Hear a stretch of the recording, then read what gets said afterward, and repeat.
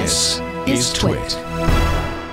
This episode of Tech Break is brought to you by ACI Learning. 94% of CIOs and CISOs agree that attracting and retaining talent is increasingly critical.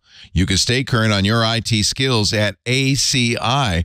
For individuals, use the code TWIT30 for 30% off a standard or premium individual IT Pro membership at go.acilearning.com/twit. So I suppose it was inevitable, though it happened sooner than I would have expected. The underground now has a ChatGPT style generative AI all their own without any of the abuse prevention built into the front end that is in ChatGPT. It is known, and I kid you not, as WormGPT, and it exists. The news of this comes from a reformed black hat computer hacker named Daniel Kelly, who collaborated with the team at the business email and messaging protection security firm SlashNext.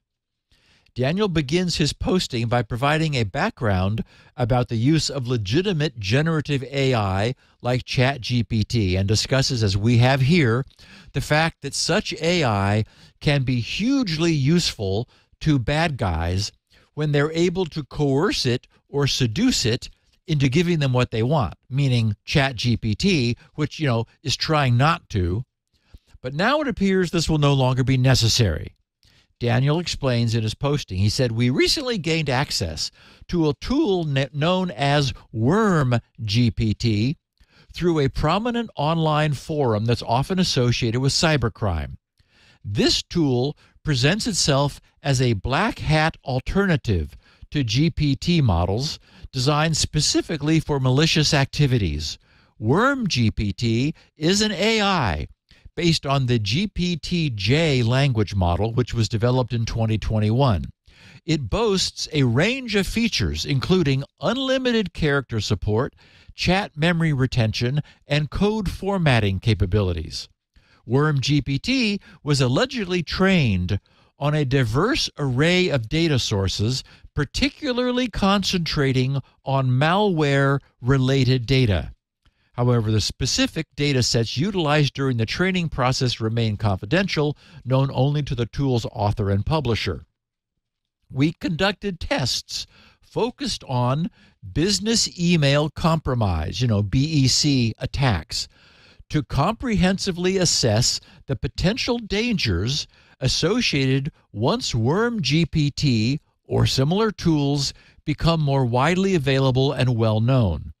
In one experiment, we instructed WormGPT to generate an email intended to pressure an unsuspecting account manager into paying a fraudulent invoice. The results were unsettling. WormGPT produced an email that was not only remarkably persuasive, but also strategically cunning, showcasing its potential for sophisticated phishing and BEC attacks. While appearing largely similar to ChatGPT, WormGPT is deliberately unbounded by any ethical boundaries or limitations. It will answer any question asked, will generate any form of document required, and will author any type of malware requested. This experiment underscores the significant threat posed by generative AI technologies like WormGPT, even in the hands of novice cybercriminals. It renders them immediately far less novice in their presentation and skills. Generative AI can produce emails with impeccable grammar, making them appear significantly more legitimate and reducing the likelihood of being flagged as suspicious.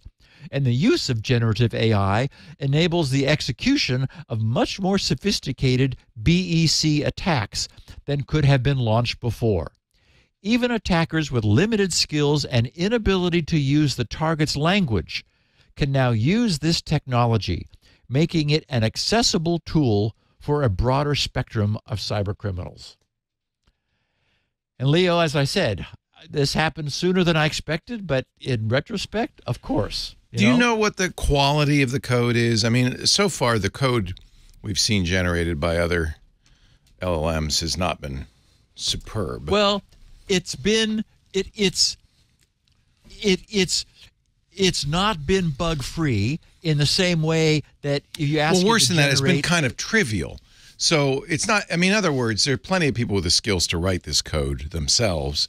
It just enables people who don't even have those skills to create some. Right. And so we would argue that this code was trained on code that was written by skilled people, and it is just regurgitating it. On the other hand, it's, it is often producing credible code. And I think what we can expect to see is this will only get better going forward.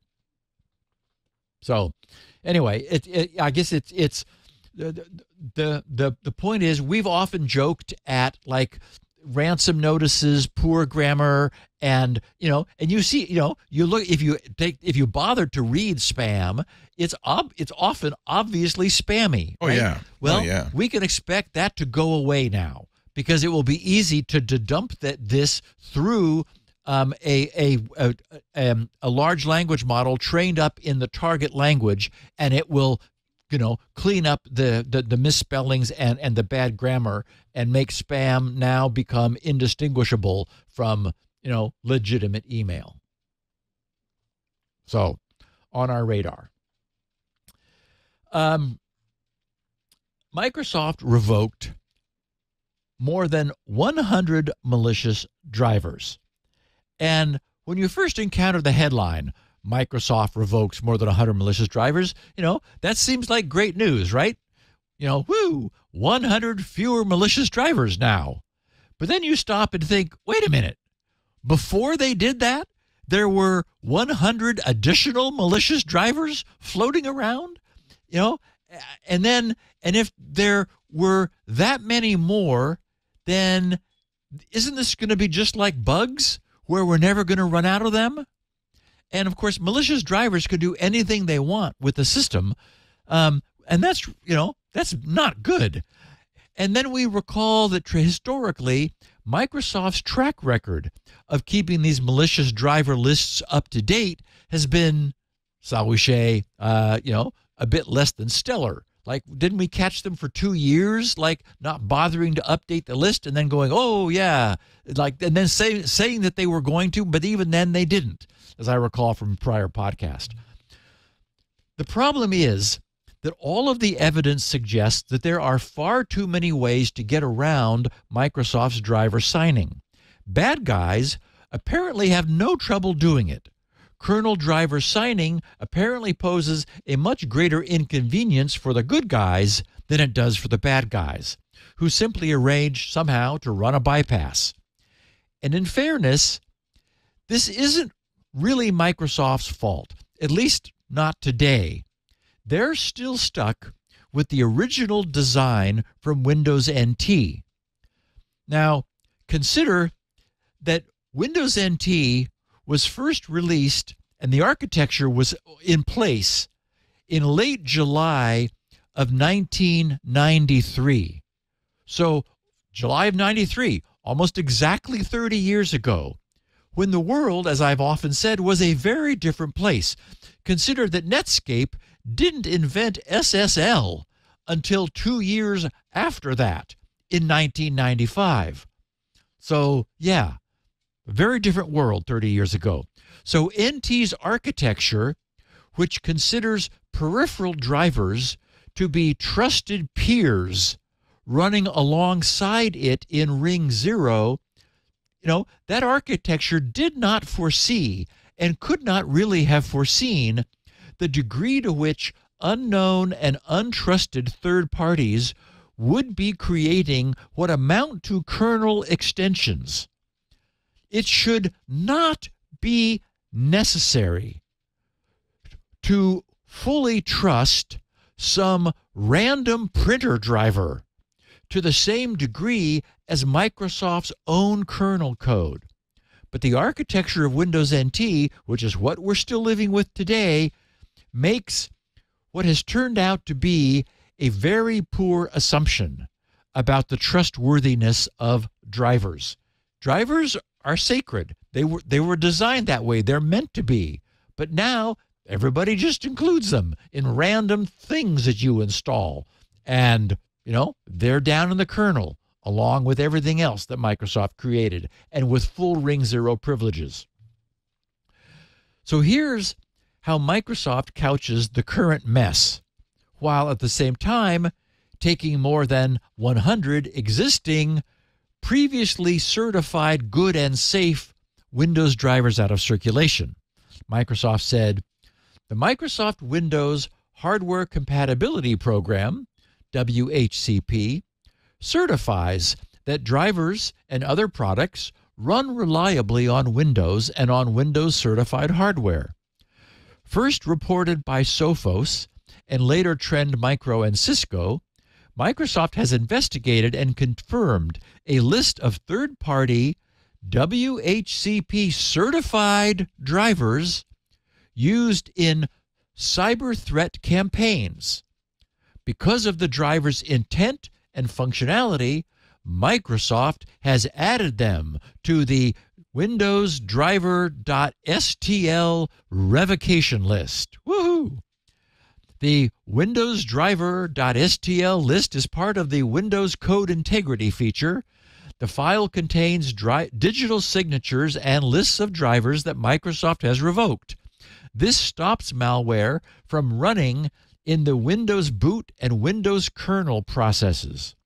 Driver.stl ships along with Windows but is not part of Windows. It cannot be turned off, tampered with, or removed from the system. Microsoft updates the contents of the revocation file. The updates are sent to Windows systems and users from Windows Update. Right, like every 6 months. The Windows Code Integrity feature validates the source and authenticity of the drivers that run in Windows. The feature uses digital signatures to verify the integrity of Windows files and drivers. It prevents the loading of unsigned or tampered files. Windows Code Integrity and the Driver.stl revocation list have existed alongside Windows since Windows Vista. Okay, so what this all means is that, as Microsoft themselves say, WHCP certified signed drivers are being used in cyber threat campaigns. Because driver signing is no longer workable, I mean, it's not useful, they're having to do blacklists of drivers, digital signatures, listing them in this file, and they just added more than 100. I checked. Their previous update was December of last year. So we're getting these fixes in large batches less than twice per year. And unfortunately, this really isn't adequate, but it's what we've got. And I don't see anything that they can do now. They can't change the way NT's architecture is. We're stuck with it. They're no more able to change NT than Intel could decide to give up on its x86 family and do something else. This is, old legacy architecture dating back 3 decades, and all Windows is based on it. They keep changing, the API layers, moving that all forward from Win32 and .NET and, and then, a whole series of evolutions on top of this fundamental architecture. And unfortunately, the way it's been designed, they're allowing people to write whatever they want to, get it signed, and until it's found to be bad, it's allowed to run in the kernel. Well, the world we've got.